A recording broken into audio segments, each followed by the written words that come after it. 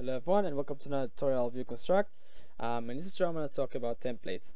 So templates are prefabs that holds sockets and conditions that you choose, and the thing about templates is that after you create those you can have certain buildings to have those templates, and when you edit the template, all of the buildings that have the template are going to have the most updated one. So basically it's a way to have certain sockets and conditions always updated through certain game objects. So if you have certain buildings that needs to have the same conditions or sockets and you want to change something, you don't have to always go back for each one and change it individually. So how do we use templates? Let's see. Templates are very useful. The thing about templates is that it's very easy to create and very easy to add to any existing building. It's also very easy to update it on all of the buildings. So let's grab one of the buildings in the scene, click on the templates button in here, and we're gonna have a little UI popped up. The templates window in here just shows the templates that are on this specific building. This window in here shows basically the editing view or the creating view. So if I go ahead and click on the creating template, we will be able to create a template in here. The template name is going to be basic conditions. What I'm going to create here is certain conditions that are going to be on basically every building, and when I update the template, it's going to update on all of the buildings that I did put that template on.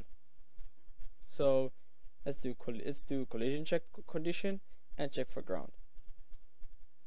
And in here what we're going to do is create, and in this dialog we basically check, do you want to add this condition after you create straight away to this template, or do you not want to do that? So I'm going to go ahead and click yes, and there you go, it's here. Now if you hold control you can remove this. We're not going to remove it though. The templates, when they are created, they are basically being childed into the building, so they're just going to be here. So let's go ahead and save that.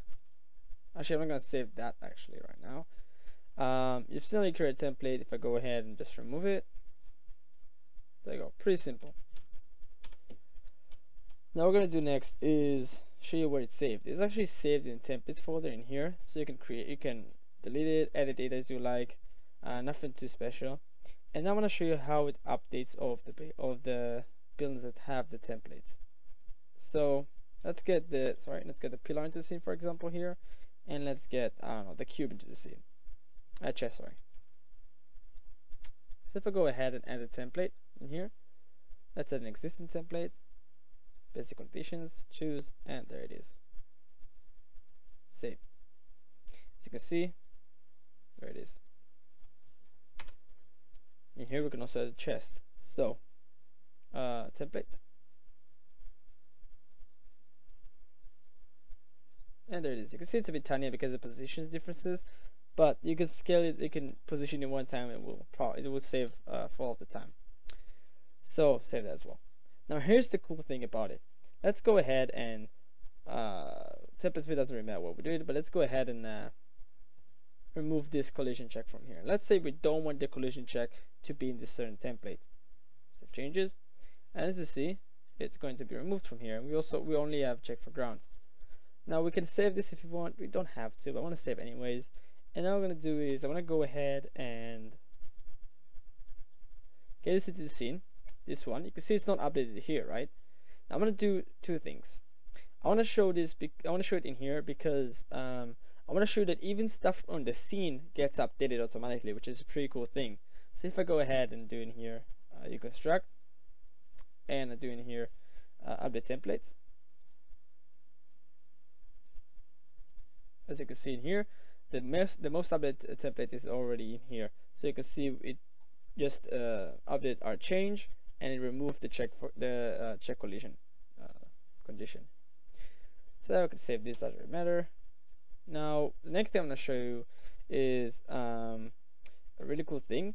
Now the thing about this all, that what you can do is if you go ahead and grab this into here and just remove this completely, there's actually two things you can do in here. You can just remove this normally as well, which is pretty cool. You don't have to do this the old way. You can just basically remove this, go back in here, and it was removed. So this is a pretty cool thing and a pretty cool feature of that. They can just remove it normally like that. You don't need to go into here, all control and stuff. It's a pretty cool feature, I guess. So yeah, that's basically it.